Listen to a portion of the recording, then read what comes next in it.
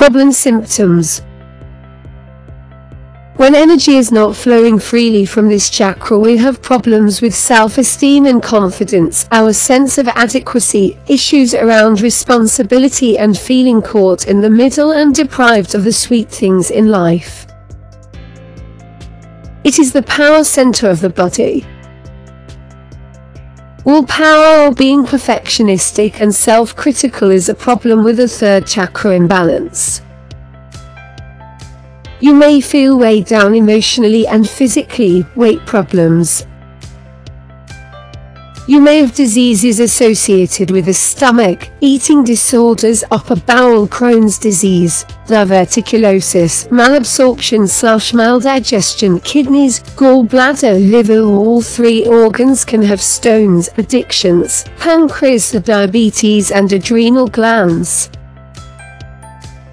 Excessive yang can lead to aggressiveness or greed. Balance of this chakra will give self-motivation. Balance. This chakra is fed by disengaging from responsibility, practicing loving and nurturing yourself, not depending on others to nurture you, doing things you are good at and that is rewarding to you. It is also fed by eating yellow and green vegetables and daily exercise. Practice acts of personal courage. Do what makes you happy, not what makes everyone else happy. When we fail to do so, we waste too much personal energy blaming others for not being able to do what we would rather be doing. Do it, be yourself. When you do so, others will recognize your individuality, and they will know what your limits are. They will respect you more because they will know what to expect of you. As long as you are allowing others to also be themselves, do not allow yourself to be swayed by accusation of selfishness. Crystals and gems.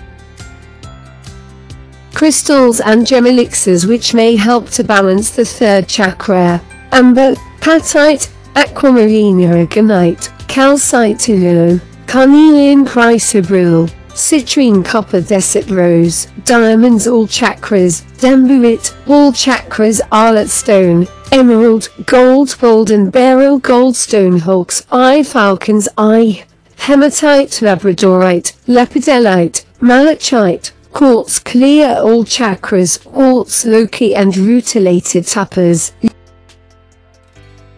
Planet. The Sun and Mars are co-rulers of the third chakra, and very appropriately, it corresponds to the solar plexus. This is a chakra of personal power and indicates your ability to be sovereign. Think of the symbolic energies of the Sun and Mars.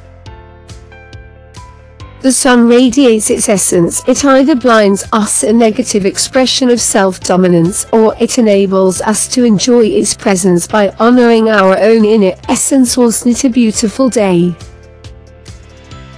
Mars becomes the warrior principle that either enjoys shoving others around or responding to life's challenges with inner strengths. People who lack courage to take a risk usually have a blocked third chakra, or they are afraid to express themselves because they have not learned how to set limits. This is who I am, and you can take it or leave it. How many of us have the courage to let others know where we stand, especially when dealing with our families? We don't want to be isolated. Where do you shine like the sun, or do you hide your inner radiance?